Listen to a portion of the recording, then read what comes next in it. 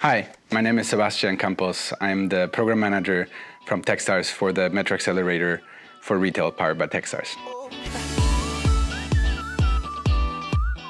The Metro Accelerator for Retail powered by Techstars is an accelerator program that focuses on helping companies that have digital technologies bring into the offline market.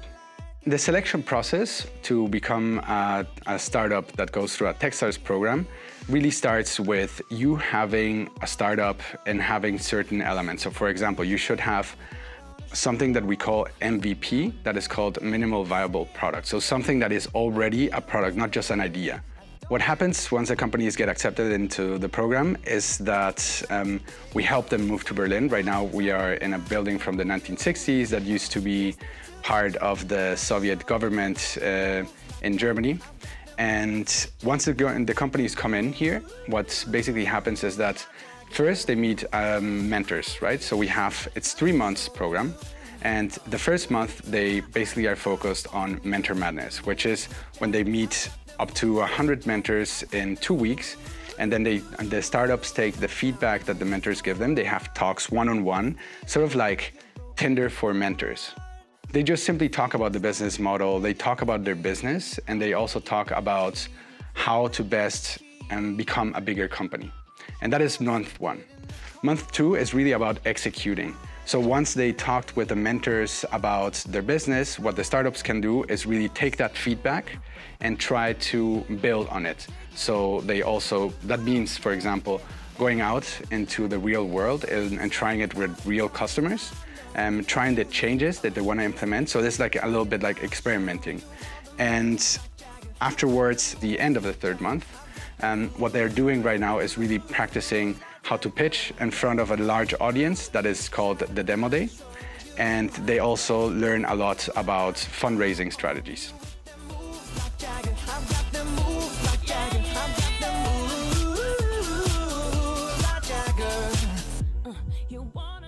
One very hot topic right now, and this obviously makes us very happy as a retail accelerator, is retail. So what is going on in retail? People are saying retail is changing. In reality, retail changes all the time, like any industry and any business. Before, let's say 10 years ago, it was about retailers that are very cheap and that moved into different places and industries, right? Okay. So now, one of the big challenges that we have is more on the digital side, right? That is the main challenge that everyone's telling. That you have retailers that are stores that you go, like a supermarket, you go there and you buy everything that you need. And on the other hand, you have websites where you can get most of the things that you're also looking for and they get delivered to you. So this is a big challenge. And if you see what's happening right now at the market, I think it's super interesting because right now you have digital trying to go offline. So, these websites trying to also buy supermarkets and have a physical store. And on the other hand, you have stores trying to go digital. So this is a super interesting moment. We are trying to help companies that are working exactly on these problems and to help them bring, for example, one of the companies that is here, that is working with us, that's called Sensei, for Portugal, by the way. What they're trying to do is they're trying to save the shopper experience offline. So they're trying to bring digital technologies to a store to make sure that they get the same amount of data that, for example, a website can get. And in doing so, they're helping really compete with digital technologies.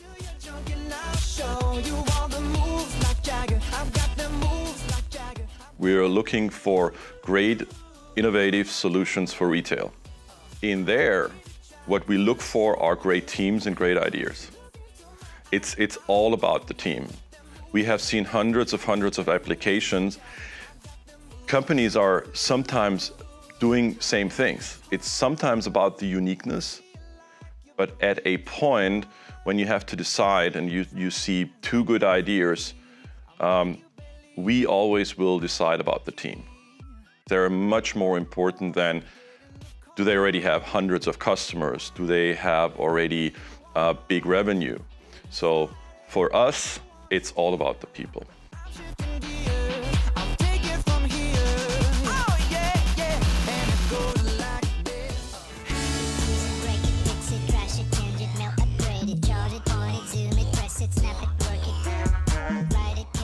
Mio is an autonomous robot for product delivery and distribution in public spaces.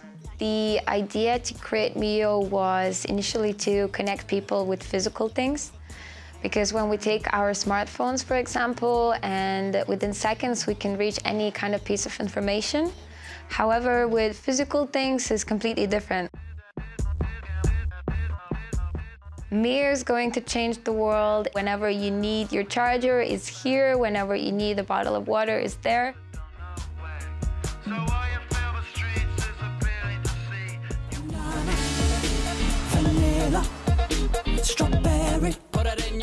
With KptnCook, you will find every day 3 delicious recipes.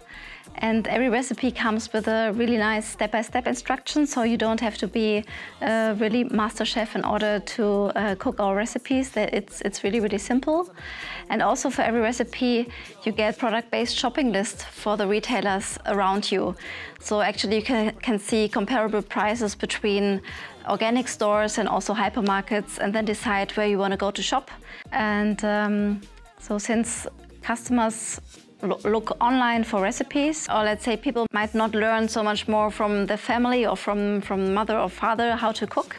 And there KptnCook comes in, where we really give this online inspiration connected to the offline shopping. Some yogurt, some special kind of yogurt, and I saw this store called Yogurt.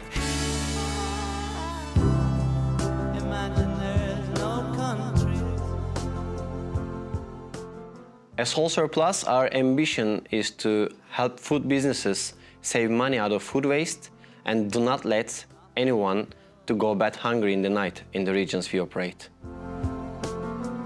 We are tackling food waste problem. Globally, 1/3 of food produced for human consumption ends up as being waste. This is a huge problem, not only in environmental and social aspects, but also with financial burdens to food businesses and retailers. We are connecting food businesses and retailers with the charities and also the other buyer sites for the surplus, recycle, and the other parts as well. But more than that, we are also providing real-time data analytics for food businesses to have a unique understanding on their waste details.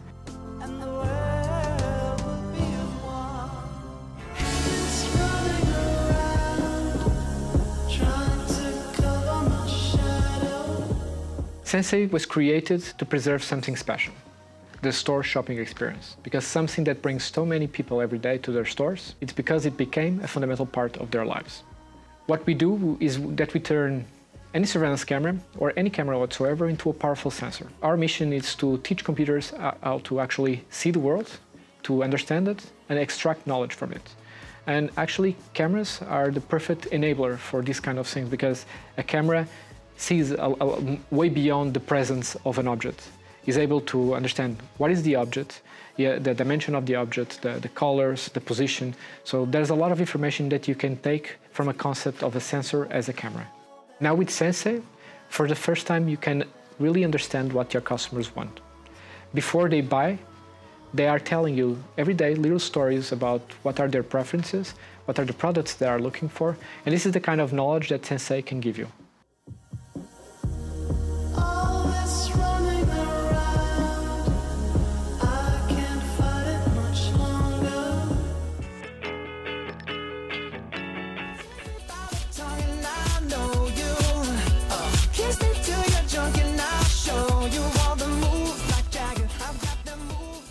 We at Techstars, we have a motto that's called "Do more faster." I would add up something on that and say, "Do more faster, better, more efficient." I did run a company when I was super young and I didn't have acceleration. I had things that I had to learn by myself because I was alone. It took me much longer than 3 months to find things out that I would have needed within these 3 months.